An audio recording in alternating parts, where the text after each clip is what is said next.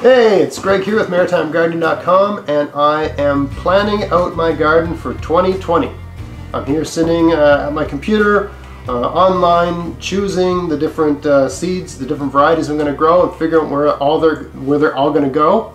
And I thought I would take you with me through that process, how I decide what I'm going to grow, how I figure out where it's going to go, how I plan out, map out my garden, how I reflect on the previous season. Build on success, learn from failures, and so on and so forth. How I do that whole process, right? So hope you find it interesting. Come along, let's plant a garden.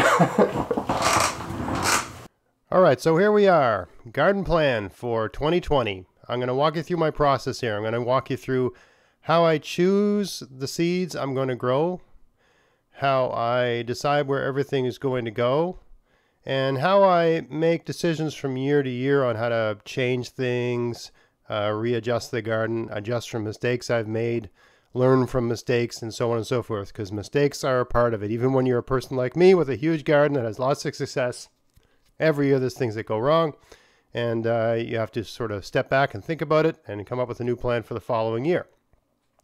So what you're looking at here, I'm sharing my screen with you, is an Excel file where I take a picture of the garden and I use a text box. If you have never used Excel before and you have the Microsoft Office suite of products on your computer, you can do this in anything. You can use Microsoft Word, you can use PowerPoint, you can use Excel, you can use whatever you're used to. I find Excel is really good for this because it's got different tabs, and I'll walk you through why I think that's a good idea as well. But I take a picture of my garden from above. I'm lucky because on the south side of my garden I have a hill that I can walk up and get a sort of good overhead shot. I can't get the whole thing on one screen, so I take two pictures. This is the sort of right-hand picture side of the garden, I guess the south side, and this is the other side of the garden, right? You can see over here where these trees are is this spot, right? So two pictures to get the whole garden in. I got about roughly a 2,500 square foot garden, give or take, right? So that's what I do. If you don't have a hill, you can maybe get up on your roof and take a picture, or get a really high, maybe 7-foot step ladder, get a picture from there, or use some sort of flying picture device that you can, I don't know what those things are called, but those devices that, drone camera, that sort of thing, that's another way you can go about it. Lots of different, or you can just draw a picture. And of course, you don't have to use Excel or Word or PowerPoint or anything else. You can just take a picture and write on the pen, print it off and write on it with a pen. That's a really good way to do it. Pretty low tech, totally effective. So I've been doing this for a number of years, and the great thing about Excel, and I'm not trying to plug Excel, right? But it just came with all that other stuff, is you can have different tabs, so you can have a record of what you've done in previous years, right? And what I do every single year is I have a garden plan. This is my 2017 plan. Usually that's based on a picture of the garden from the following year. So the 2017 plan is overlaid over a picture that I would have taken of the 2016 garden. Here's my 2016 garden, and there's the 2017 plan, same picture, right? So I have a plan for a garden, and then later on in the year, after the garden's fully realized, I actually write down or paste in these text boxes of what I actually did, because the plan is never exactly what I did, right? I got this idea from my job where, I work for the government, and the government always has estimates for all the things it's planning to do for a given year. And then they have the actuals, right? What we think it's going to cost to do all that stuff, and what it actually costs to do all that stuff. Any estimate is never perfect, so there's always things you can't foresee, and so on and so forth. So there's always an estimate, and there's always an actual. So this is the same sort of thing where you've got a plan and then the actual realized garden for a given year. So to go back to the beginning, how I choose my seeds for a given year. I go to my sponsor is Vessi Seeds, so if you want to support my channel, buy your seeds from Vessi Seeds. If you're in Canada, the U.S., they ship to the U.S. I'm not sure if they ship to every state. You can try, and if it doesn't work, then get your seeds from wherever you can get them, sort of thing, right? But If you want to use Vessi seeds, there's a coupon code. There's details in the description box of this video and just about every video I've ever done in recent years anyway, for the details of that coupon code. The code is GAVS20 for the 2020 year. Basically, you can order anything from Vessi seeds in 2020. And as long as there's a pack of seeds included in your order, you'll get that order with free shipping, which adds up when you're ordering things like apple trees and potatoes, things that are relatively costly to ship. And the only thing the free shipping deal doesn't work for is oversized items like rototillers and things like that, right? But as long as you're ordering seeds and plants, it works for potatoes and it works for apple trees and fruit, bear whips, roots, works for all that sort of stuff, right? So, try it out if you want to. That's great. That's the end of my Vessi's plug. I will give a plug for just in general, the concept of buying seeds online. There's a lot of advantages for buying seeds online because, you can go and you can get interest in a particular kind of plant. Let's say I'm interested in growing spinach, for instance. So I click on spinach and, all the different varieties are there. And let's say I'm interested in growing, responder spinach. So I click on that, and Vessi's provides a little write-up, some details about growing that. $2.85 a pack for for a small pack, right? But let's say I want to. Of course, Vessi's says it's the greatest thing ever, right? I don't think there's any of their spinach where they say, "Oh, this tastes terrible. Don't buy it," right? So, of course, they're going to say attractive. They're going to say everything nice they can say about it, and they're going to have some detailed things about maturity dates and so on and so forth. You can assume all of that is accurate, but some of the other stuff is pitch. So if you've got misgivings about a given variety, right? You can copy that, and you can go to Google, and you can Google that variety, right?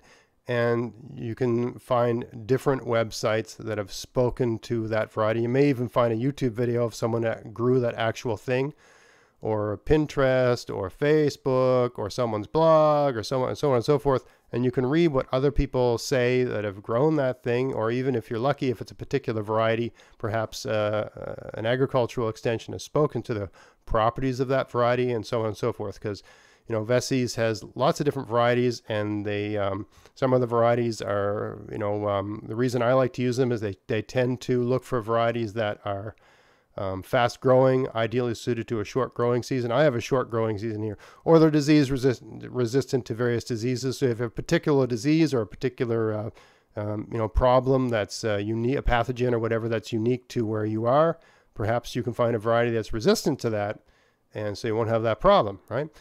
So it's really handy in that sense. But the main reason that I like Vessi seeds is because they choose varieties that are ideally suited to a short growing season. And that's what I have, right? I'm in zone 6A, which doesn't really tell you much because there's lots of people in a zone 6A, which has a really long, fantastic growing season. I used to live in Ontario, southern Ontario, with zone 5A. So it's even colder than where I am. But all that speaks to is how cold it can possibly get in the winter. It doesn't speak to the actual dynamics of the growing season, right? The zone just speaks to how cold it gets and how survivable that environment is for given perennials that have to survive the winter. Where I live, we have frost in late May, typically. We have frost in September, right? So it's only June, July, August that are frost-free. And on top of that, April and May, especially unique to where I am, this particular part of the province where I live, not the whole province, where I live, we have a lousy spring. It's foggy, it's overcast, it's cold, and it's rainy. So we don't get good quality sun for those months, right? You might live somewhere else where it's nice and sunny in the spring, so you can get a real head start, especially if you're using plastic domes or various kinds of microclimates and that sort of thing. Vessi's, for just about everything they sell, like if I look at this tomato here, they'll tell you how quickly it matures. So I'll tend to choose things that mature faster than other things because I've got a lot to work with here. So I'm going to talk about more of that as we go along here. But anyway, all I do, you go to their website. All right, let me get rid of some of this noise here on my page here. I go to their website. If you hover over where it says vegetables, you'll see a list of all the different vegetables. And I just work my way from A to T. I don't know why. Zucchini is under squash. It's a summer squash. It would be nice if there was a Z for zucchini. But anyway, I work my way from A to T, and I click on everything that I want to grow. And then I make a list in Excel. And I put those things, I put the name down. You don't have to do it this way. This is just the way I do it. I order it from them, and they, full disclosure, they provide everything, all my seeds. They give everything to me for free, right? Because they sponsor the channel, they sponsor the podcast, the cast, and they make this all possible. So I don't have to pay to do this for you, right? They're paying for it, so that's great. And they're very hands off. I mean, they just say, do your thing. Here's some money for your website and so on and so forth, and here's some free stuff. So that's great, right? And they don't tell me what to do. They don't direct anything. They're just a great partner, and I'm so grateful that they do this with me. I make a list of everything I want to grow. And then what I do is I have this, map of my garden. I try to find a space for everything. If I can't find a space for everything, it comes off the list, right? That's what I do. So you can see I'm going to plant the Farano Romano bean. I like that one. And I'll put a Y if I've actually found a spot for it. And I work my way down this whole list. And if I can't put a Y beside something, it comes off the list and I don't order it because I won't be able to plant it. If there's no place to put it, right, I can't plant it. So I know there's lots of people that, when you're looking at a thing like this, you click on anything, beans, right? Hey, I want to plant some beans. And you click on it and there's like 40 kinds of beans. You can only grow a couple different kinds, right? Because you get a lot of seeds in the pack, and you only got so much space and so much time and so on and so forth. You can only eat so many beans. So you pick the few that you want to grow, and you got to find a space for them, right? So the way you avoid ordering too much, is to just make the list and then go to your map and try to find a place to put everything. So that's what I do. I go to their website, I look everything up, and then I make the list. And then I try to find a place to put it. And how I choose one I'm going to grow. Let's use tomatoes as an example, right? So let's say, and I just did this morning, picking out my tomatoes. This is going to sound pretty low tech and pretty infantile, but I scroll through the pictures and I click on the pictures that look good. Vessie's top pick, big beef tomato. Oh God, it looks really good. So let's have a look at that one. And Bobcat tomato, it looks really nice and round and red, so on and so forth. Look at these ones, Cherry Falls tomato, that looks really good. Maybe I'll try that, right? And I just work my way through the whole list and click on every tomato that looks interesting to me, that piques my interest. Maybe I've heard about it. Maybe one of my viewers has spoken to the variety. And so on and so forth, right? I mean, you can only spend so Mountain Merit. That's Vessie's top pick. Okay, let's check that out, right? And so on and so forth. Primo red tomato. It looks interesting. I also like to have some plum tomatoes for sauces and stuff like that. So let's try this plum regal tomato and so on and so forth, right? And then let's grab another plum. Roma VF tomato. I think I grew this last year. And then what I do is I go to the write-up on each of these and I look at the properties of that plant. And what I'm looking for my growing conditions is something that's determinant, for a tomato anyway. There's two kinds of tomatoes, and a lot of plants, vining, tomatoes are like this, or vining plants have this property. Some are determinant and some are indeterminate. Indeterminate means the plant just keeps growing until it gets too cold to grow. Determinate means it grows until it reaches a certain height, then it stops growing and just shifts all its energy into producing the fruit, flowering and producing fruit. And if you have a short growing season, you want a determinate plant because you've only got so much season. You want it to just stop growing and give you the goods as soon as possible so that you can achieve a yield before the frost comes, right? So I walk through all the different things I've looked at, and I'm looking for a fast maturity date. I don't want it to say maturity 100 days. Maybe if you live in Atlanta or, the southern state, or maybe Windsor, Ontario, or some place where there's a lot of sun and a lot of heat, hot summer, lots of sun, so on and so forth. That's fine. And maybe a given variety has a certain flavor or other properties that you're interested in. But I have to grow things that mature quickly. So I'm looking for a short maturity date, and I'm looking for something that's determinate. So the big beef is indeterminate. So I actually think I grew it last year and it worked out okay. But a better thing would be, for me, tomatoes anyway, I like to have 3 kinds of tomatoes in my garden. I like to have some big fat tomatoes for tomato sandwiches and salads and stuff like that. I like to have some cherry tomatoes because they're nice in salads and my wife likes them. And I like to have plum tomatoes for sauces and things like that.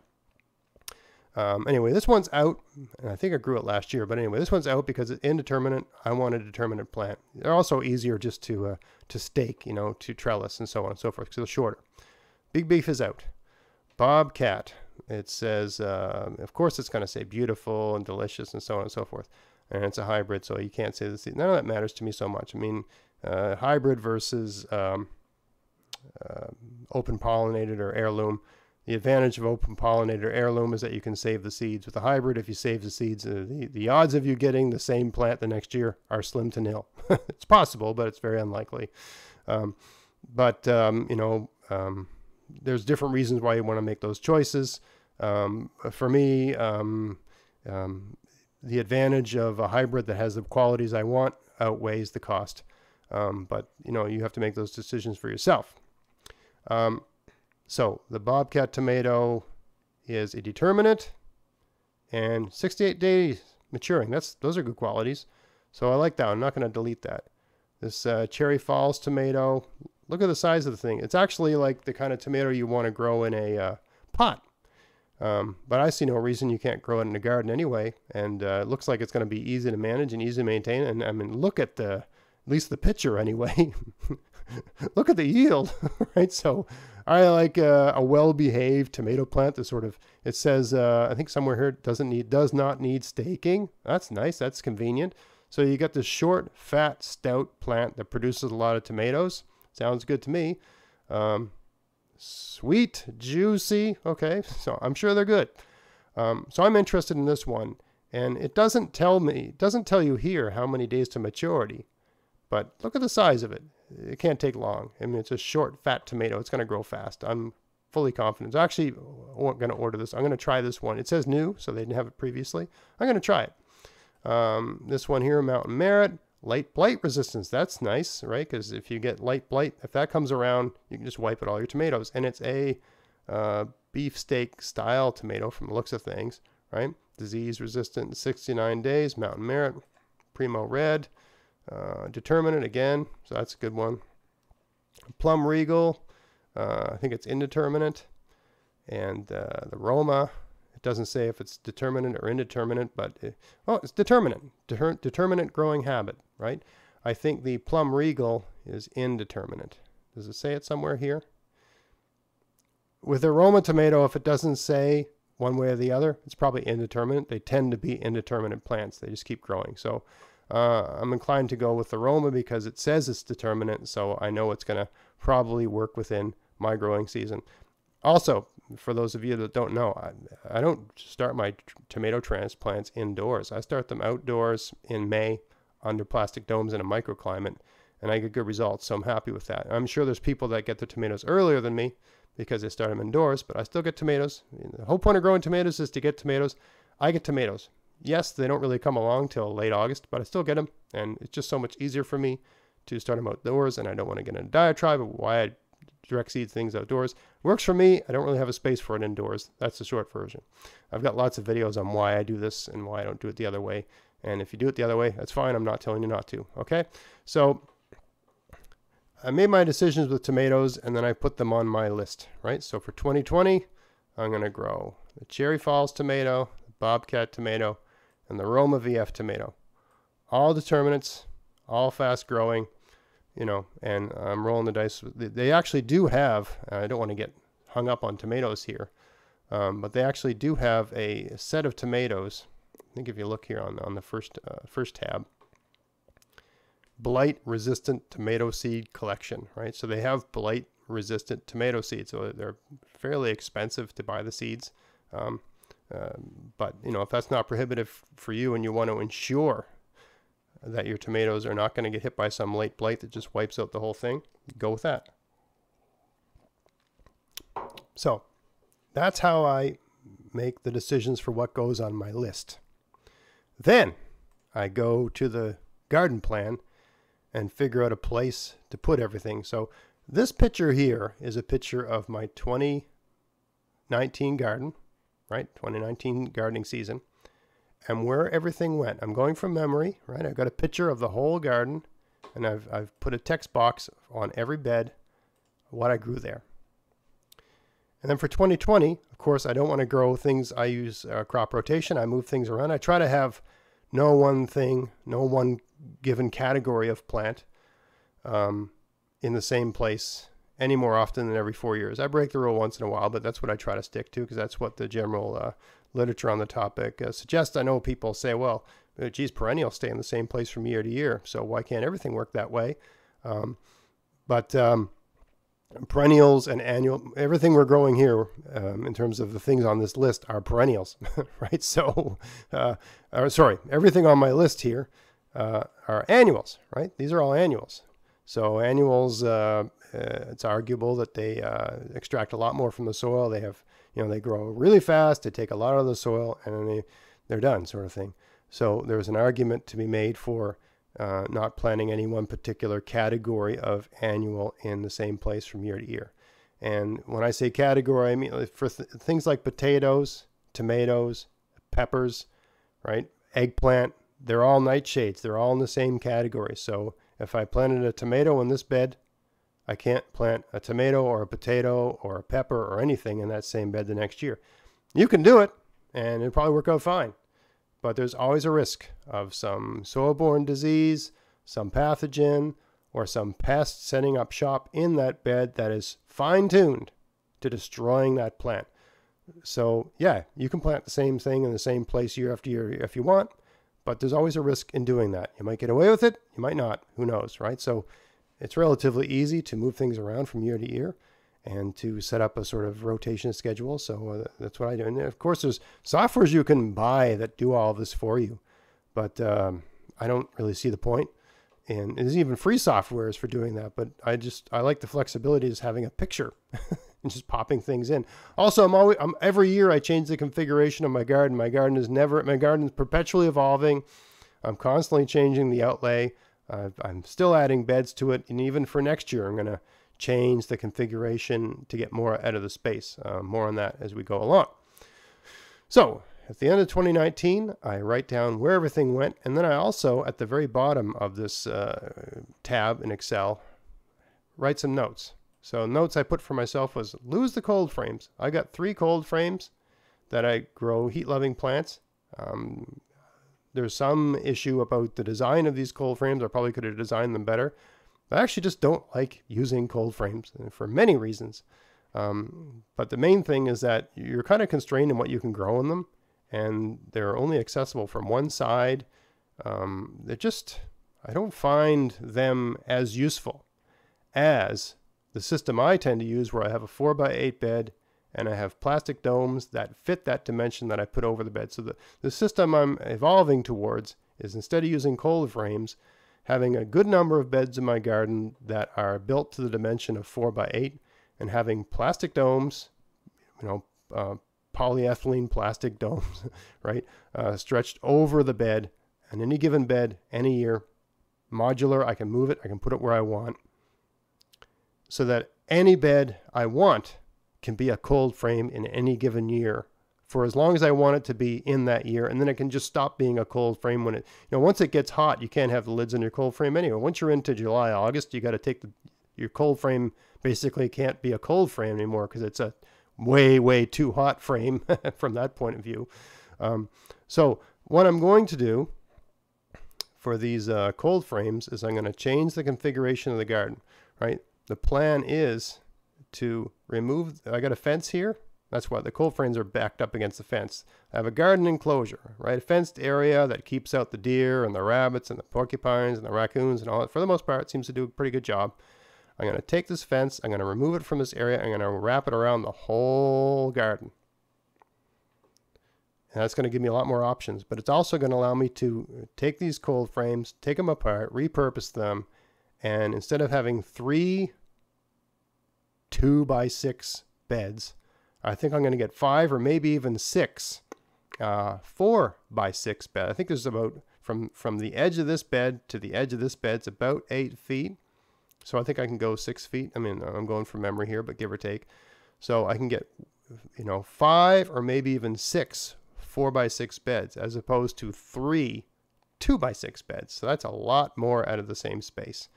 And problem with this fence is that there's all kinds of weeds that grow along here and so on and so forth. I think I can just make better use of the space if I do this.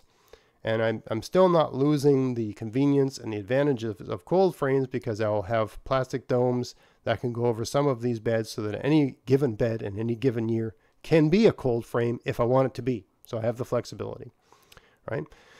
So I've got my list of things to plant. And then what I do is I try to find a place for everything to go, right? Pepper. This is the 2019 garden, but see, I'm only going to have peppers. Where did I decide to put peppers? Up here. In my garden, this space sort of in the middle here is the hottest, sunniest place. So that makes sense to where I put peppers. I have this bed here identified for eggplants and peppers. Last year, where it says cukes, this bed had eggplants in it. So I'm just going to move that over. And generally speaking, that's the system I'm trying to get to, where every year, whatever I grew in this bed, the next year it just goes down one. I don't stick to this perfectly. And I also keep changing the configuration of the garden, adding beds, moving beds. That's the thing about having a garden. If you're evolving with your garden and learning as you go and that sort of thing, you're going to change your mind about where everything should go and where you're going to get the best results. You're learning from the space. You're learning from the garden. You're plugged in. You're tuned in to what you're doing, and you're making notes. And as time goes by, you're changing your mind about where things should go, what's an ideal place to put things. If you had bad results somewhere in a given year, plant something like beans or peas. That'll grow anywhere. Plant potatoes, sort of thing. If there's an area that you notice it was kind of shady, maybe you don't want to plant a heat-loving thing there, and so on and so forth. So I just try to find a place for everything to go. And then if I found a place, I put see it says planned here, just put a Y there. It means I got a place for it. Once I've got a Y beside everything on this list, I order the seeds. If I can't find a place for it, I take it off the list. That's all I do. So in terms of varieties, first crop beet is a beet that grows really fast. So that's a good one. People are always asking me, like, well, man, how did you get such good results with your beets? I didn't get good results. Well, did you look at how quickly the beet grows, whether it's amenable to your growing conditions? Is it fast growing, and so on and so forth? This one, first crop, tends to work well. This Taunus beet I grew a couple of years ago, and it looks like a giant fat carrot. It's a long, cylindrical, fat beet. Really easy to peel, kind of ideal for pickling and stuff like that. So I didn't grow it last year, but I think I'm gonna go back to it because it worked really well, the Taunus beet. I grew some of this broccolini last year, artwork broccolini. It's a broccolini that it works really well with the cut and come again approach to growing, where you can cut them off and they grow back, and you cut them off and they grow back, and so on and so forth. So you plant them once and you get broccoli right up until like November, right? You start being able to harvest them maybe in June, and you can harvest them right up until November. That's a great broccoli all season, right? These two carrots, I believe, are the Imperator variety. There's different kinds of carrots you can order, but I like the long tapered ones that go down deep. The short fat ones, they're not as good at finding their water as the long narrow ones, right? The long narrow ones go down deep into the ground, and so it just minimizes how much time you have to spend watering your garden. For those that watch my channel a lot, you know that from July, August, September, I don't water the garden at all. But I tend to stick with varieties that don't mind that, right? So a long, narrow, deep tapered carrot is going to be better at finding water than a short, fat one, sort of thing, right? Those short, fat ones might be ideal if you're in the agricultural business, and maybe they're attractive to people that are buying them. Maybe they're ideal for selling in bunches and stuff. Maybe people like those. But I'm not selling anything here. I'm choosing things that work really well for me. I'm going to try cauliflower this year. I haven't found a spot for that yet.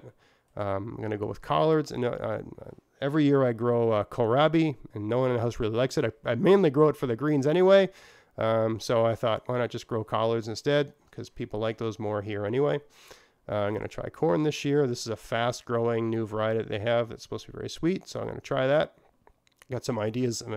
I have a really hard time growing corn where I am, but I think this one will work. Regal cucumber is the cucumber I use for pickling. Works really well. Calypso is another variety. I might take that off the list. These are just two different varieties of pickling cucumber. I just grow pickling cucumbers. You know, if I want to use them in a salad, you can just let them grow a little bigger and use them in a salad. They work out fine. I'm going to try the Black King eggplant because it grows fast. I'm planning to try ground cherries. I like them. Maybe I can get my kids and wife to like them. If you've never tried ground cherries before, they kind of have a mango. They're very tropical tasting things. So they're in the nightshade family, like a tomato. The cherry is this little yellow cherry that grows in a little sort of paper package. When they fall to the ground, they're ready to pick. They're very tasty and very exotic tasting. I'm going to stick with the winter boar kale. I'm only ordering one kind of kale because I save my kale seeds from my Siberian kale every year, so I don't need any more than that. But I find this kale is just a really solid, relatively pest-proof kale. And also, it seems to hang on really well in the later months into the winter. I still have kale. It's January 10th as I record this right now. I still have kale out in my garden. And I've got 2 plants left, and I'm going to probably harvest them today. I might make a video about that if I can find the time. But this kale in particular, the winter boar kale, it can take the cold temperatures. So I grow the winter boar kale and the Siberian kale. By December, the Siberian kale is really getting the tar kicked out of it. It doesn't look good. And, you know, sometime in December you have to harvest it, and it suffers in the cold. This one seems to just, I mean, there's a point where, you know, if day and night it's below 0, you got to get your kale out of the garden. But if it's warming up and getting cold, warming up, this kale seems to hang on better than just about anything I've ever grown. Not only that, but it changes its flavor. So in the height of the summer, the Siberian kale is a much better tasting kale, to my mind anyway. The winter boar kale, I find I have to blanch it if I'm going to use it in a dish. Because I don't like the taste of it in the height of it. I mean, it's still good, but I blanch it, and it seems to remove a bit of the parts of the flavor I don't like. But when you're getting into October, November, December, this kale just tastes better and better, and the character of it changes over time. So the kale I've been harvesting the last few weeks has just been delicious. Really tender, really good, really sweet, if you like kale. Planning to try leeks. I've only ordered one type of lettuce here because I got some lettuce from other sources, but more on that later, I suppose. But this is the one lettuce I tried last year that my wife she's the big lettuce eater in the family, so I got to have a kind of lettuce that she likes. She liked this one. I'm going to try some different onion sets and onion seeds, the North Star onion. These are the only 2 onion sets that Vesey's sells. I've had good results with both of them. Albion parsnip. You see me pulling big fat parsnips out of my garden. These are the ones I'm growing. Yes, they're a hybrid. People have asked me, you know, I grow Albion parsnip, and I save my own seeds, which are the hollow crown variety. I like them both. I'm happy with them both. But these do tend to be a bit bigger, and they have a much better germination rate. This is a pepper that they sell, new ace pepper, that's really fast growing, short growing. Every year I kind of have different results with peppers. I think I had notes for the peppers about my garden plan about instead of growing them in the cold frame to peppers under dome. I think they're going to do, I grew a direct seeded eggplant last year under a plastic dome, and they actually produced eggplant and worked out okay. So I'm going to try that again this year. And I've got some ideas to how to make that work even better. And I'm also going to try a turnip, right? Tokyo silky sweet turnip. So Vesey's has a lot of different varieties of turnips, and people have asked me if you go to the under R for turnip, rutabaga turnip. They've got these new varieties this year that I want to try. Instead of having these traditional ones that my kids aren't too crazy about, I kind of have to drown them in butter and brown sugar for them to eat them. There's this thing called Tokyo Silky Sweet. The write-up for that really piqued my interest, so I'm going to give that a shot. It's supposed to have really good greens and good turnip, so that's like 2 things, 2 in 1 sort of thing, so I'm going to try those. And I'm trying some different squash this year, and the tomatoes, as you know. And I'm changing I think I grew giant Ford hook Swiss chard last year. This year I'm going to try the ruby red organic Swiss chard. It looks like it's got good qualities. It's always good to try something new. And I'm going to stick with exactly the same summer squash, zucchini. This says Cocazel and Goldie Organic. Those are the two zucchini I grew last year. If you saw my garden last year, these worked out really. These worked so well, I'm not going to mess with it. I'm going to stick with them. I'm pretty confident I can grow these two winter squash. So last year I grew Warded Hubbard and Georgia Candy Roaster. I actually saved some seeds. I'm going to save some seeds. I don't know where I'm going to put all this stuff. I'm going to try these ones. There's just so many varieties out there. I'm inclined, I'm kind of adventurous type, so I'm inclined to try something new to see if maybe that tastes better, maybe it stores better, and so on and so forth. Keep trying different things. Anyway, so I do that, try to find a place for everything to go, and that's how I order my seeds. Now, the great thing about having this in an Excel file is that you can go back and look where, just watch your garden progress over time. Right? This is 2014. Look how little there was, right? That's the space. 2015, a little bit bigger. I had these little circle gardens here, right? In 2016, that's the garden, and then the actual 2016 plan, the 2016 garden. I got away from those little gardens and decided this longer, oblong, 4x8 type thing was a better way to go. And then 2017, again, different decisions, different configuration, right? 2018, different configuration, right? You can look 2017 garden.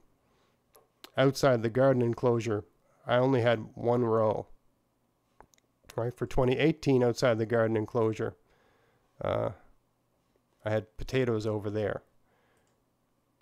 2019, I had a plan to do even more on that side outside the enclosure, right? I had those beds, but I expanded. And by the end of 2019, right, I had these beds added. I think that's about as big as the garden's going to get. The only big difference for 2020 is I plan to change the fence, remove it from here, wrap it all the way around. I've bought all the stuff I need to do it, but the ground is frozen right now.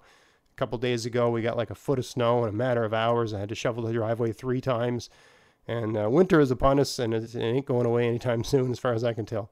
So, lots to plan for next year. So, I'm working through deciding where all these things will go.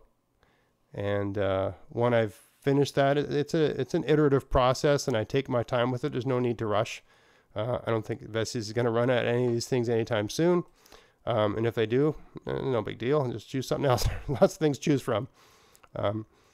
But, I'm the type of person, I tend to get up early in the morning, 5 a.m. So I have an hour to myself. I can do whatever I want, right? I can work on my garden plan. I can edit a video for the YouTube channel.